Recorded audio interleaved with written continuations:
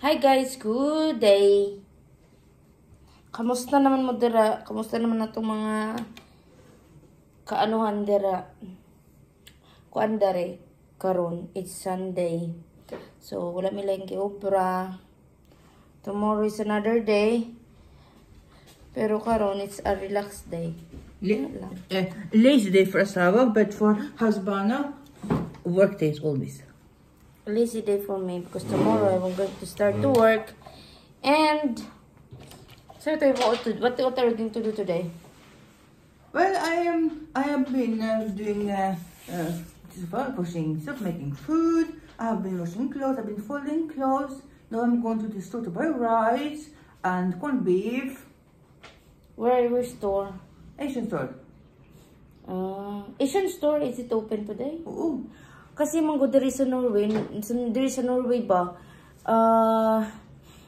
Kung Sunday gani kay ano gid sila close gid halos tanan so ami mga open kay Asian store lang. So laki lang mi diri og gamay kay na ay Asian store diri nga open. Nya no tan jud mig bugas karon.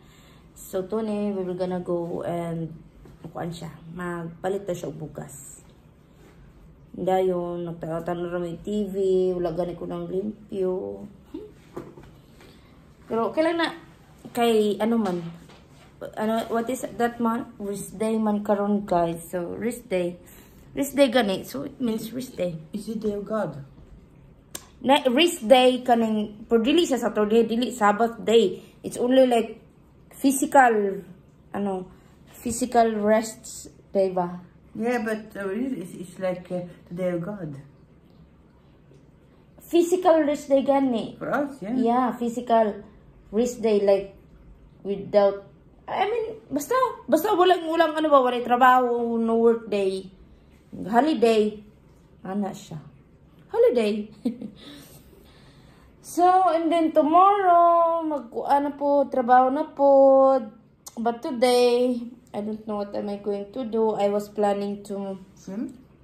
I was planning to reshape the thing that I bought from Shein kasi I bought a dress but it was too big. Beautiful.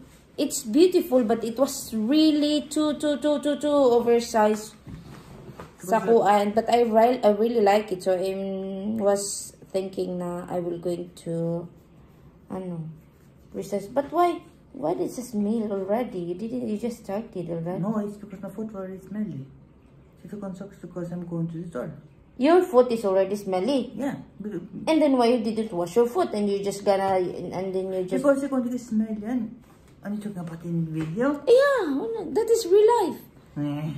There's a lot of people who have smelly foot. It's not only you. Most of the people are smelly foot, child. But you have to wash your foot first before you're going to. What's the point? It's going to be smelly because the shoes are smelly and it's just the way it's going to take care of my skin. Take care of what?